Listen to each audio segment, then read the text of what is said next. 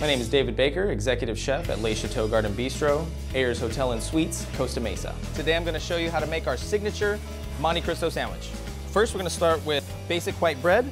Get a little bit of Best Foods mayo, that's my favorite.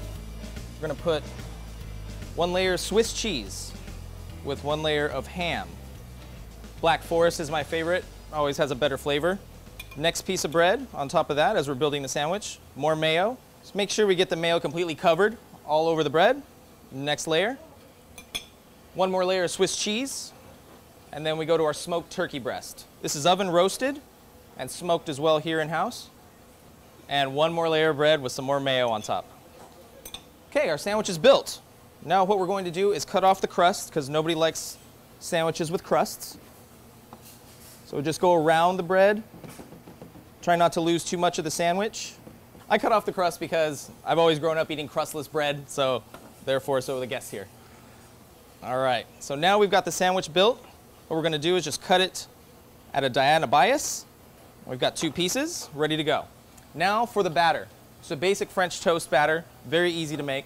Okay, what we're going to start with for the basic French toast batter is 4 eggs, whole eggs, half and half, about a cup to a cup and a half, depending on how many sandwiches you're planning to make. A little bit of fresh ground cinnamon, probably about a teaspoon, maybe almost to a tablespoon, depending on how much cinnamon you like.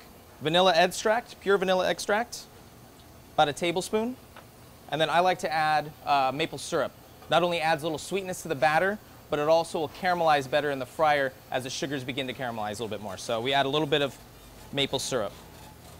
And just lightly beat that until the eggs are beaten and it's all incorporated. Once the egg yolks are completely incorporated and you notice that everything's been beaten together, you're good to go. You don't want to overmix it.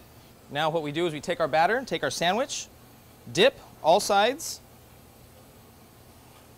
and then right into the fryer. Fryer oil typically should be about 350 to fry a sandwich.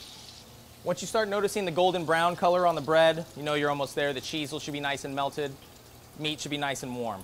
As you can see, the sandwich is nice now golden brown, ready to serve. But we're going to add a little garnish to it. Okay, first of all, we're going to add a little bit of powdered sugar.